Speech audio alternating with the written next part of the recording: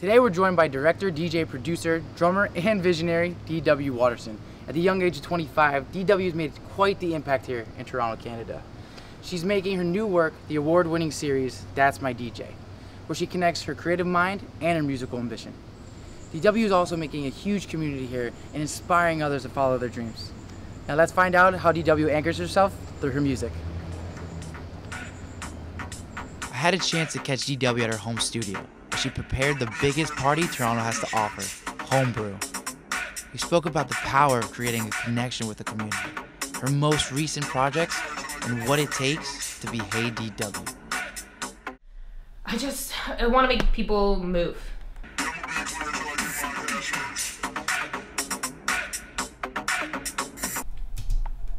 Yeah, it needs to all be cut together. These are some really great shots. Yeah, it's cool. I'm excited. I'm excited because like I know my brand so well, and I've been able to explore it and really like pull its muscles for the past 3 years. And now it's like finally a time where I'm like, okay, here we go. Here's like original music, original How do you find videos. that? Like, how do you find that original brand? It just came out of me. I always, which is hilarious, reference back to the Spice Girls. It's like you take the personalities. It's like Victoria Beckham isn't just like posh. You know what I mean? That was a part of her, and then they just amplified it. So for Hey D.W., I just kind of looked inside and I was like, what do I want amplified when I'm at a concert? I'm like, I want to have fun. Like, none of this like, I'm too cool, like let's stand here and like my black everything and just like make everybody like dance, like shuffle. Like, no, I want to have fun. Like, I want a sweaty big dance party. Well, how do I get people to do that? Well, I should be doing something on stage. And I wore a cheerleading uniform one Halloween. And everybody was like, who was that cheerleader DJ? Who was a cheerleader DJ? And I was like, huh, maybe I'll just wear a cheerleading uniform and DJ. And I did.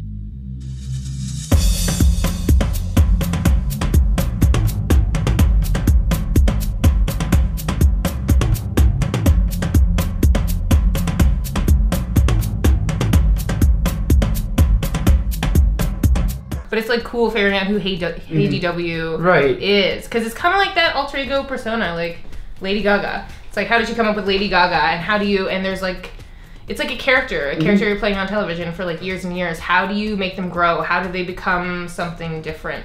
So like, I kind of say Hey D.W. grows in dog years. So the first year she was like an infant and she's like, I just want to bang on drums and like wear my uniform and like everything's great. And then year 2, she was like 14 and puberty hit. And then all of a sudden I felt this desire to make out with women on stage. And I was like, oh, I guess Hey D.W. is gay.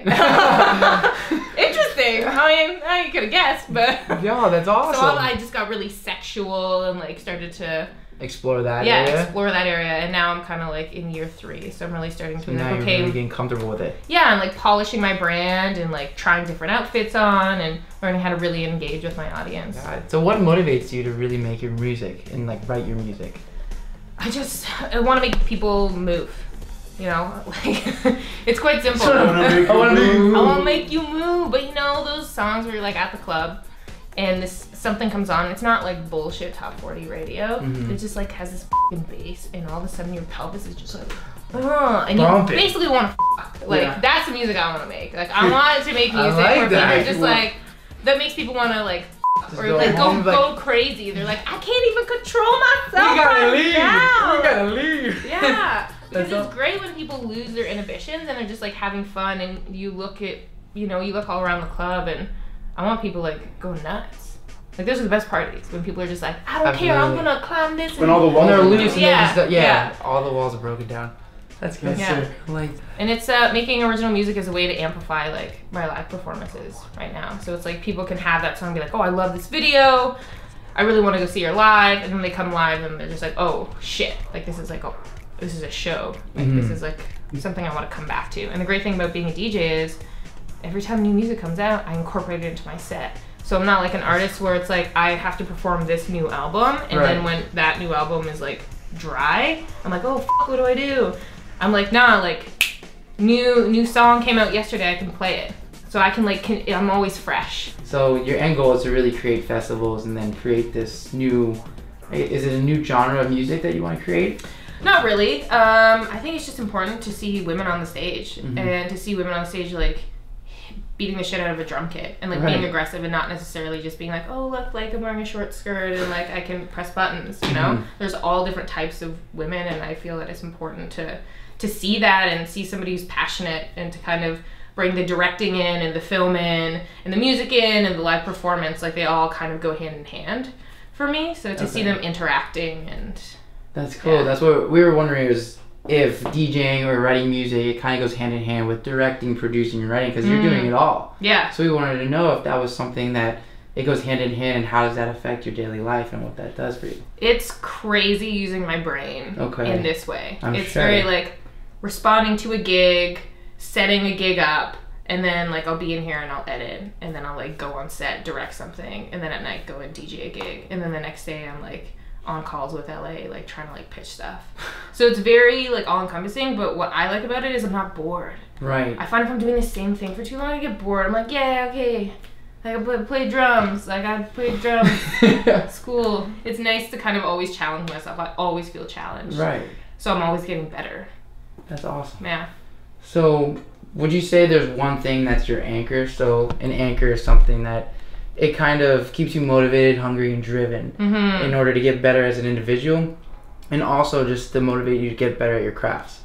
So is there one specific area of your life that really takes the cake for that? Or like, is it DJing, maybe drumming, or could it be even just producing something?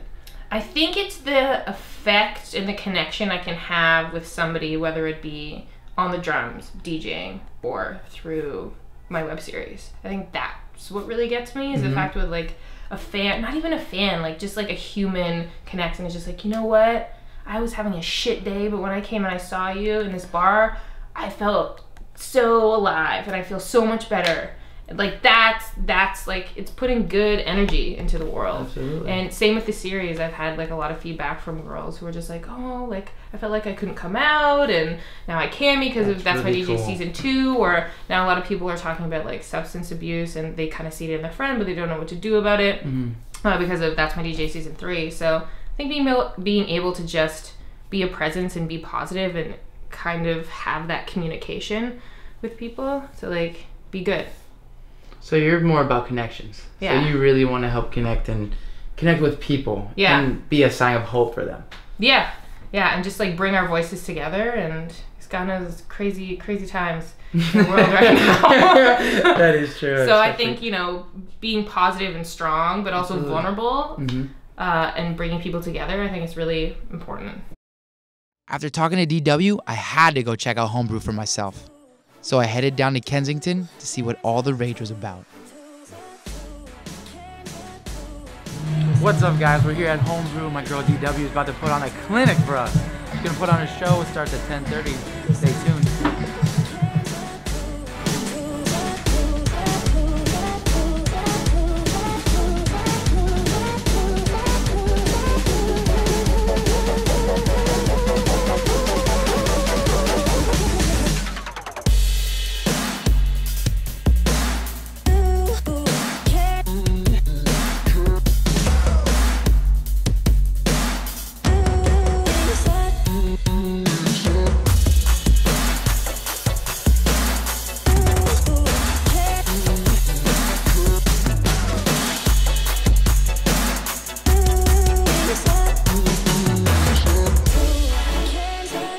Hanging out with DW was an incredible experience. I mean, she really inspired me to make an impact on others' lives and make a connection with someone. And she's done that here through the community of Toronto, Canada. So this week I want to challenge you guys. Go make a connection. You know, share your ideas with someone else and rise together. Make sure you guys are hashtagging Anchor Challenge. That way we can check it out.